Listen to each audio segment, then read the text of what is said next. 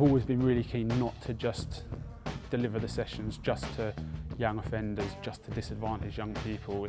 We want to open it up to everyone. So we've got a QC that comes down and trains, we've got a banker that comes down and trains, we've got all of these other people who from different walks of life who can then offer opportunities to some of our guys.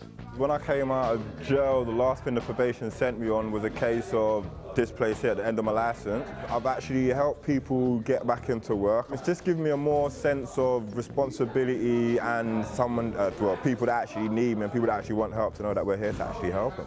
We've got 2 in a wheelchair and one that's got a prosthetic limb from his hip down. Our target group is disadvantaged young people, and people with disabilities does come into that. One of our participants brought a friend along who was in a wheelchair.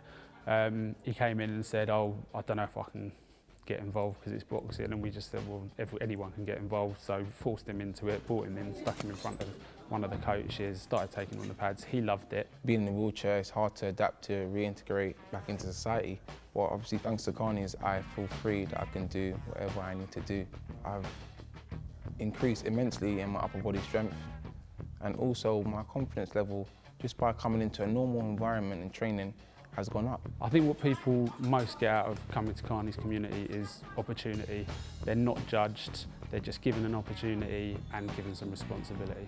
There's 2 organisations that have been a huge help to us from starting. Firstly, Fitzroy Lodge, which is the boxing club that we were born out of, where Mick Carney was the club leader for over 40 years, but also Earlsfield Amateur Boxing Club as well, that have offered us facilities, trainers, and they've been brilliant. There's a number of people that go to these boxing clubs that I'm fairly certain would be in prison if they didn't have that boxing club. So one of our aims is also to try and sort of highlight what these amateur boxing clubs are doing for our young people.